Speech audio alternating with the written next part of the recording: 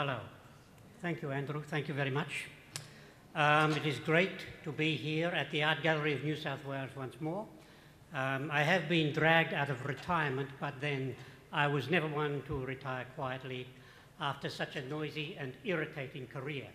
So I have let my hair down, as you can see. It's what you do in retirement, apparently. So I'm here tonight in the guise of Australia's Lady Dada to present a taste of Dada poetry, and you might wonder what my credentials are. Well, in the Wikipedia it says that Dada is based on irrationality and negation of the accepted laws of beauty, and so am I. So, to present a selection of Dada poems and to accompany me tonight are two hands attached to a Mr. Stu Hunter. Please make him welcome.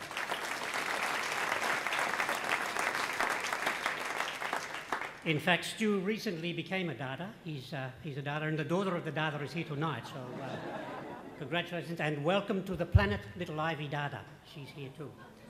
So, Stu, very generous of you to come here. He's here on paid maternity leave. Come on, that's an art joke. It's free, and I'm retired. It's not getting better. Thank you very much. So, you know, you've got to be, I've done this crowd before, they're very shy. There are people, they're very cultured, highly cultured. They're like yogurt. They're all like yogurt, these people. It's not like jazz, you know. Well, you would never see a room this full, would you, when you play jazz? So you have to watch your language. Well, you haven't got a microphone, so just watch my language. That would be the best thing to do. Okay, so without further ado, or perhaps a little bit of ado. The adu's going quite well tonight, do you think? Yeah. Oh, no, bugger the adu. Let's go straight to the point. Now, I hope you enjoy these fruits of my labor, and I must say that labor fruit is one of my favorite foods. I like it like this, the new do, I like it. Now, just a word of warning. Some of these poems are under constructivism. We're really going to need that tonight, you know that. Oh, yes. Okay, now, there are rules to constructing a Dada poem. What you do is you choose your source text, you cut it up, you throw it in the air, let it go down, stick it all back together again, and you have a Dada poem. Now, for my first Dada poem, I have selected a source text from many of the great Australian singers, songwriters, poets, and wordsmiths, and cut that up, came down, and I've ended up with my first poem entitled, I Love a Sunburnt Movement at the Station.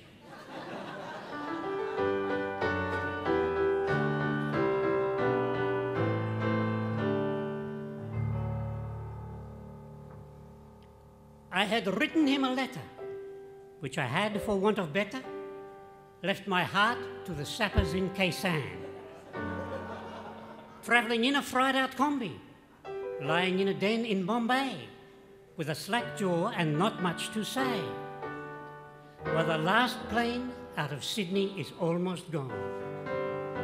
I'm going to hit some Hong Kong mattress for all it's worth. There's a Safeway up the corner, and a Woolies down the street, and a brand new place they've opened up where they regulate the heat.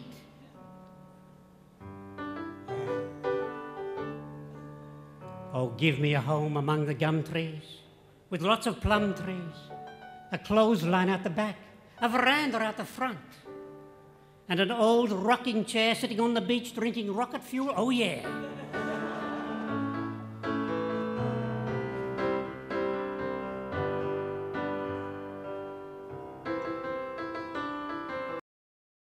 The voice.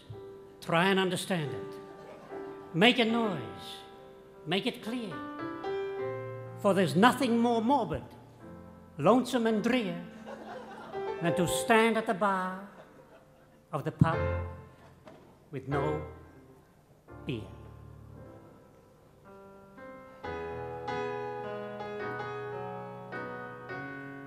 Oh yes, I breathe the mountain air, man. Of travel I've had my share, man. Oh, I've been everywhere. I've been to cities that never close down, from New York to Rio and old London town. And the first thing you know, I'll be back in Bow River again. We're all someone's daughter. We're all someone's son. How long can we look at each other down the barrel of a gun?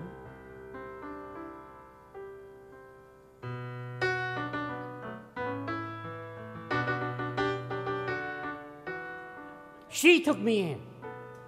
She gave me breakfast. But he just smiled and gave me a Vegemite sandwich. I once smoked a Danneman cigar. But baby, that was years ago.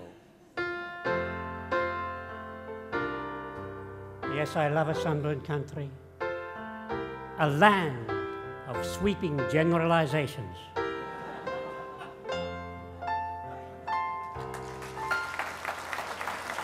Mr. Stu Hunter.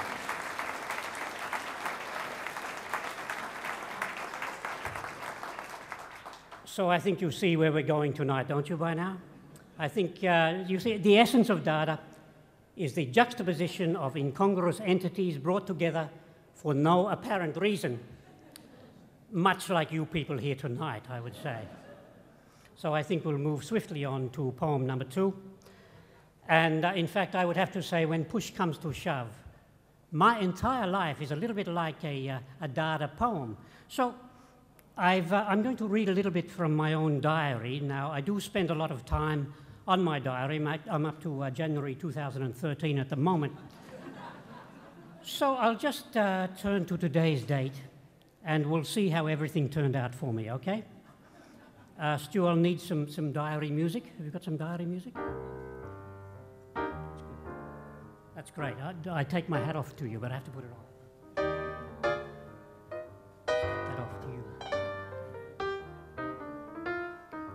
Okay.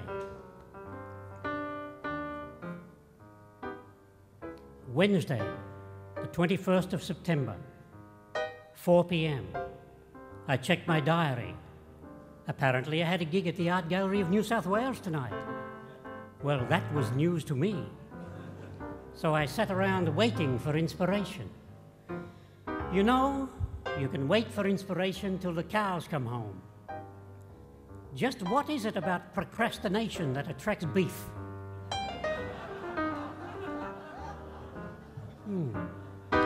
5 p.m. With no time to lose, I headed to the gallery. I quickly walked through the Mad Square exhibition. I looked around me and I said, "Oh, that's gross." Immediately I thought, what a silly thing to say. I quickly made a mental note that I would definitely not use that material here tonight. 6:30 p.m. I start my talk. The Lady Dada gag seemed to go down really well. I was about to go into the Mad Square material when suddenly Stu Hunter took a solo.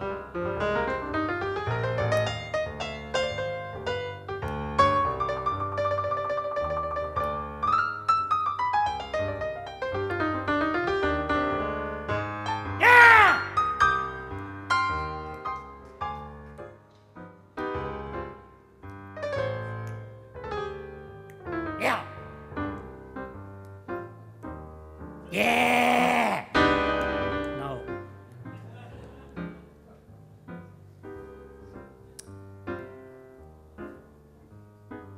"6:41 p.m.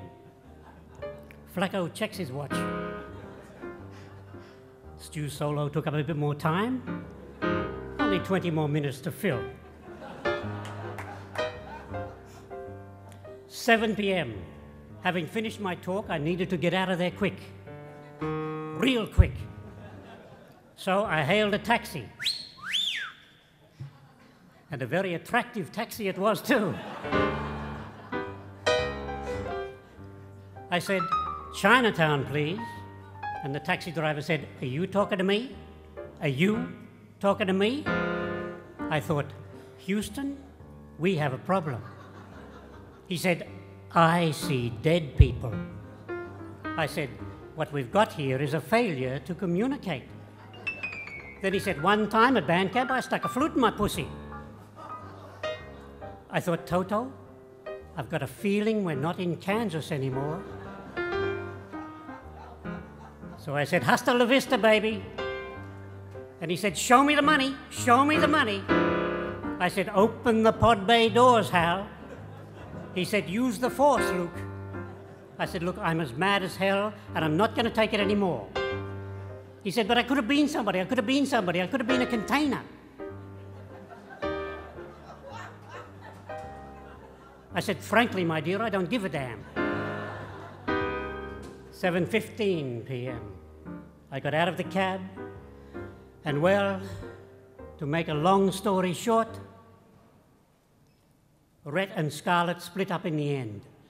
It's a cruel one.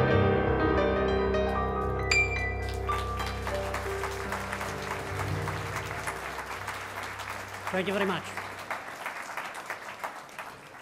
Thank you. Now, in Germany, Dada went hand in hand with German Expressionism. You might be familiar with that. The German Expressionist films, I really like Nosferatu, Max Schreck. In Nosferatu, I've always wanted to play Max Schreck. Just play the whole character like that. I think I'm at the age I could do it now, too. It's kind of pre-death. Pressed right up against it like that, you know. Corpse with muscle tone, that's all I am these days. Now, The Cabinet of Dr. Caligari. Have you seen that film, The Cabinet of Dr. Caligari? Fantastic film. It's a film about German interior decoration. It's just wonderful. Wonderful. Oh, there was a lot of sequels. I don't know if you know this. A lot of sequels planned for The Cabinet of Dr. Caligari. There was the Edwardian dressing table of Dr. Caligari, and the mahogany Davenport of Dr. Caligari, the walnut buffet of Dr. Caligari. Oh, he was going to do the whole house out just on sequels. It's amazing. The fluted pedestal of Dr. Caligari, the Federation bookcase of Dr. Caligari. I'm not going to stop because I'm retired and I don't care. The Victorian dumbwaiter of Dr. Caligari, the Eames replica office chair of Dr. Caligari. Need I go on? I'm sorry. Enough of my ramblings. Look, I will freely admit that no matter how hard I tried working on these Dada poems myself, there is no way in the world I can top the great masters of Dada poetry. So what I would like to present now is a selection from just a few of the genuine masters of Dada poetry. First of all, a couple of poems by Kurt Schwitters. I'm sure you've heard of Kurt. Kurt actually wrote a wonderful essay about art criticism, which I'll quote a little bit of that first. So this is Kurt Schwitters on art critics. Critics resemble those justly popular men, the schoolmasters. He feeds on artistic faults to the greater profit of the sheep farming business. Every critic has an umbrella. The umbrella is used by the critic for the purpose of turning it upside down. Critics do not have to give up their umbrellas when they go to an art exhibition. The umbrellas do, however, have to take an examination. Only umbrellas with holes are admitted to art criticism. The more holes, the more rain. The more rain, the greater pain. The greater pain, the more criticism. To return to the sheep, critics are a special kind of human being. To be a critic, one has to be born to it. Critics are sheep-born, sheep-suckled by a schoolmarm and half a sheep when faced with a work of art. The difference between artist and critic is this. The artist creates, the critic bleats. No. It's supposed to be a sheep. A sheep. No. At least you've got the methane. Oh. Amateurs, I don't know. So this is Kurt. This is his first poem that I'm going to do for you now, entitled Anna Bloom, written in 1919. Anna Bloom by Kurt Schwitters. Oh, beloved of my 27 senses, I love your, you, ye, you, your, I, your, you, my, we. This belongs, by the way, elsewhere. Who are you, uncounted female? You are you? People say you are. Let them say on. They don't know a hawk from a handsaw. You wear your hat upon your feet and walk upon your hands. Upon your hands you walk. Hello. Your red dress, sewn up in white pleats. Red. I love Anna Bloom red. I love your, my, we. This belongs, by the way, in an icy fire. Red bloom. Red Anna Bloom. What do people say? Prize question number 1. Anna Bloom has a bird. Number 2. Anna Bloom is red. Number 3. What color is the bird? Blue is the color of your yellow hair. Red is the cooing of your green bird. You simple girl in a simple dress. You dear green beast, I love your, you, ye, you, your, I, your, you, my, we! This belongs, by the way, in the chest of fires. Anna Bloom. Anna. A-double-N-A. I trickle your name. Your name drips like softest tallow. Do you know, Anna? Do you know already? You can also be red from behind, and you, the loveliest of all, are from behind as you are from before. A-double-N-A-double-N-A-A-N-N-A-N-N-A. Tallow trickles caressingly down my back. Anna Bloom, you trickle beast. I love your, you, ye, you, your, I, your, you, my, we.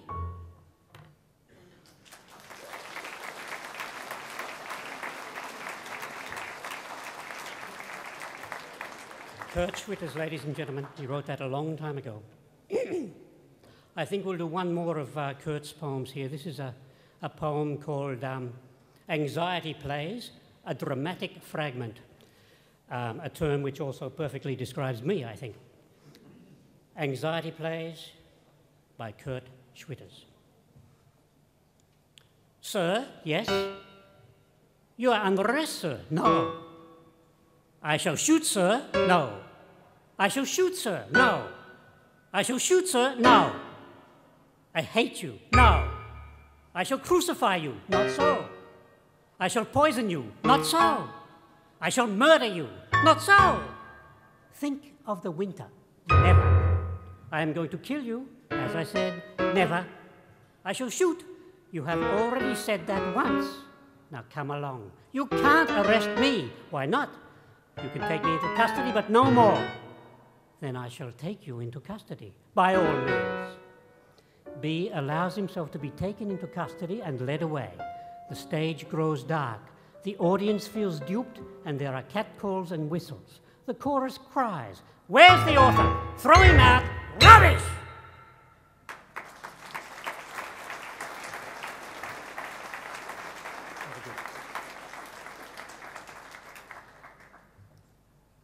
This next piece, this Dada poem, is written by Dr. Walter Cerner, and it's called "Best Paving is Red Blessing" by Dr. Walter Cerner. Mouthful of wine, length 63 centimeters, into red improved nostrils, spat, cat, because ensemble courageous, Kuno whispers to plump posterior tangle, which sweaty underarm escapes, bent forward he thunders, Sibby screamed out by nature immensely, hemiglobes upwards now, burning pedal brushes, delightful. And elsewhere caressed abdomen and omen, abdomen and omen, abdomen. Unsurpassed licks his lingua, fattest thighs along Isidore. Oh, how I love life's rabble. In the evening, natural element. Kirchwas ogles the oh-so-distant delta folds of Zuzi. Destiny surges fiddle brandy round the corner, sheet metal lurches out and goes aloft with some effort. Sparsely tufted lower half sways tactfully this way. Fidelity is no hollow tooth, a cross between child and ninepin. Madam V expertly twines a glass in Roger's fingers, crushes the whole thing, stool to her, quart, athwart, quart, athwart, what, athwart, what, athwart, what, athwart. By the way, take away venereal disease and coitus would become universally popular as a parlour game. You could get it in the shops. Basta!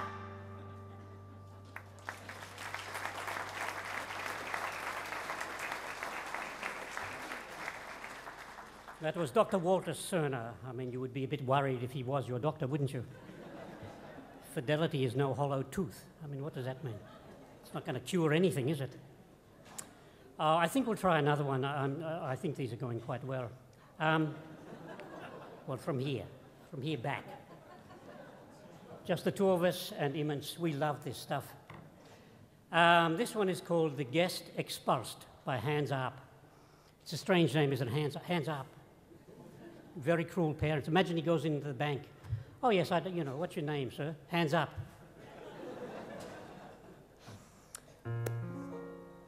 Gravestones I carry on my head.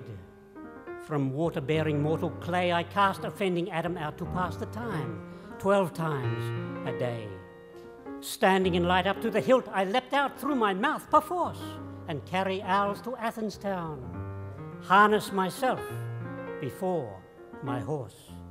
In line with time's polarity, I follow in disguise lead glaze the spirit of hilarity. I mingle camphor of my own in with the elder pith of time, and into all eternity, innards and upwards still I climb. Hands up.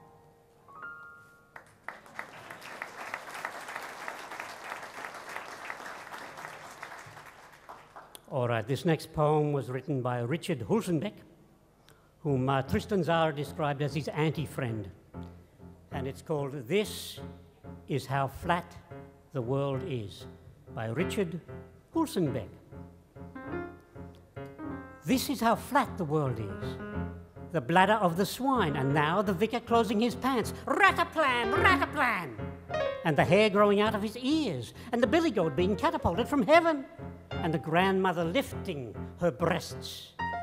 This is the moment when we blow flour from our tongue and we cry, and the head from the top beam, here it goes, without aim. The vicar again, he closes his pants. Rataplan, rataplan! He closes them good, and the hair, how it grows from his nose and his ears, and the heaven again, and the thing falls down, and the grandmother lifts now her bosom, the flower. We blow from our nostrils and tongue, and we cry, and it wanders around, and the head on the top beam around us, and the end of the ass as it blows, and it cracks, and the mugget of priests in heaven. And the pants of the vicar are closing, rataplan, rataplan, and he closes his pants, and the hair, how it shoots from his hearing. The flap of the pants, of the vicar's pants, the flaps of the pants are closing. Oh, the flaps of the pants are closing. And this is how flat the world is.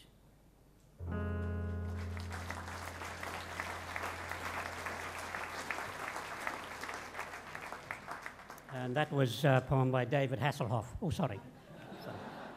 Richard Hulsenbeck. I always get those two Dada poets mixed up. I'm sorry about that. Now, the German poet Hugo Ball said this: words emerge, shoulders of words, legs, arms, hands of words. One shouldn't let too many words out. A line of poetry is a chance to get rid of all the filth that clings to this accursed language. And I've certainly unloaded my fair share of those words tonight, I think. And this got me thinking, what happens when you get all the great Dada poets together, cut up all the poems, throw them in the air, and see what comes out then? Well, I tried it a couple of times and I just ended up with a logical sentence. But after a while I did get one poem. This is a Dada poem created from the mouths of the artists themselves. And this poem is written by George Gross, Kurt Schwitters, Marcel Duchamp, Hugo Ball, and with generous helpings from Tristan Tzara's Dado Manifesto, tonight presented by me, the Dada Uncle Festo. All right, this poem is entitled, Dada is an Armadillo. No more painters, no more scribblers, no more sculptors, no more royalists, no more radicals, no more anarchists, no more socialists, no more communists, no more Democrats, no more Republicans, no more arms, no more police, no more nations, nothing left. Dada is a virgin microbe that penetrates with the insistence of air into all the spaces that reason has not been able to fill with words or conventions. All words are other people's inventions. You may be gay, sad, afflicted, joyous, melancholy, or Dada. You can be romantic, dreamy, weary, eccentric, a businessman, skinny, transfigured, vain, amiable, or Dada. Dada is here, there, and a little everywhere, such as it is, with its faults, with its personal differences and distinctions which it accepts and views with indifference. Self-kleptomania, man's normal condition, is Dada. Knowledge of all the means rejected up until now by the shamefaced sex of comfortable compromise and good manners is Dada. Abolition of logic, which is the dance of those impotent to create, is Dada. Absolute and unquestionable faith in every God that is the immediate product of spontaneity is Dada.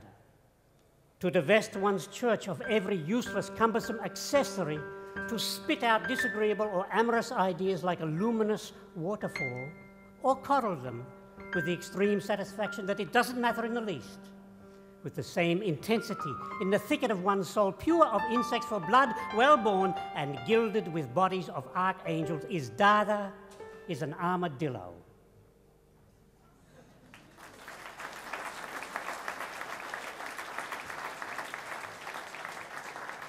That's a poem written by absolutely everybody. I hope you enjoyed that. Now, if you are intending to see the Mad Square exhibition tonight, you would do well to heed the words of Mr. Max Ernst, who said, and I quote, I might stop doing that because those parentheses are freaking me out.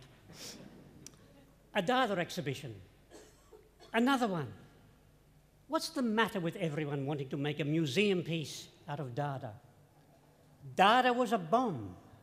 Can you imagine anyone around a half a century after a bomb explodes wanting to collect all the pieces, sticking it together and displaying it? Well, yes, we can. So I hope you've enjoyed these poems here tonight. For Duchamp made the urinal, I just took the piss.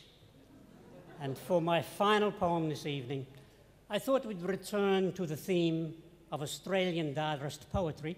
Now, Dada was also known for experiments with sound poetry, so I'd like to present Australia's national anthem, and Stu Hunter here will supply a cachet of sounds to enhance the work. So it's a very subtle piece. Stu, are you ready for this? All right. This is Australia's national anthem. Please remain seated. Here we go. Australians all, let us, for we are, and we've golden and wealth for our abounds with natures of beauty, and in histories let every advance fare. In joyful, then let us advance Australia. There will be no carbon tax under the government I lead. Fair enough. Thank you very much. Good night. Mr. Stu Hunter, ladies and gentlemen. Mr. Stu Hunter.